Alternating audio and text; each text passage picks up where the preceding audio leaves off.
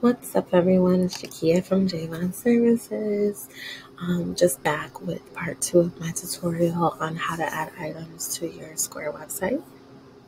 I realized that in my first video, I told you that there were 2 ways to add items to your website, and then I forgot to add the second piece to it. So, the second way to add items to your Square website is you would go to your Square dashboard, scroll down to online, and remember this link takes us to the back end of the Square website that we created. And this says items. So instead of going to items like we normally would, we would just go here to the second part, add an item to sell. Click on add item.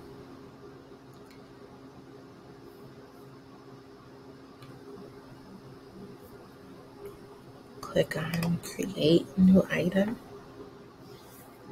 And it could be a physical or a digital product. You can put the amount that it's going to cost for the actual thing. You can add images. Always add an image to your product so that people know what they're purchasing.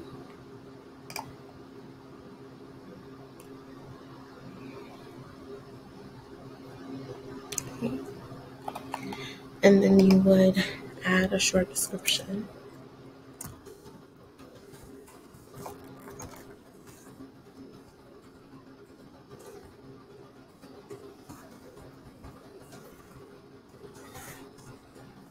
Okay.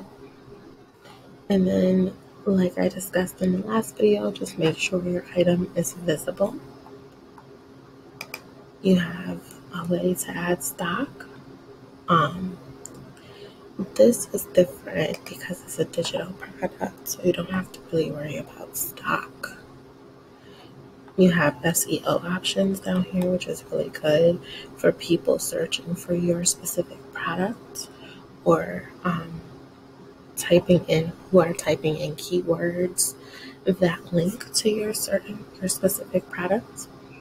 So that is very nice. I would highly recommend on getting to know and brushing up on how to use SEO in your online business or your business that you now have online.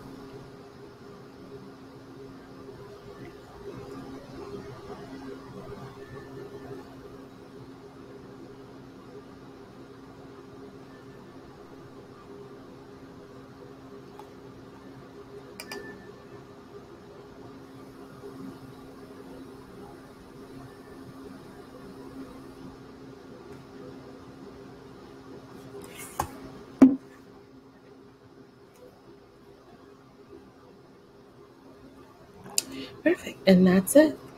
And now that it's visible, when you go to your regular website, go to edit site, and then it'll take you to your website.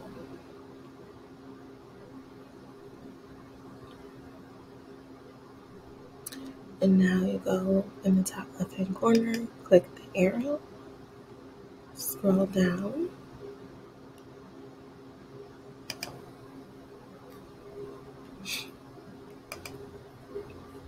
and as you can see, both products are there.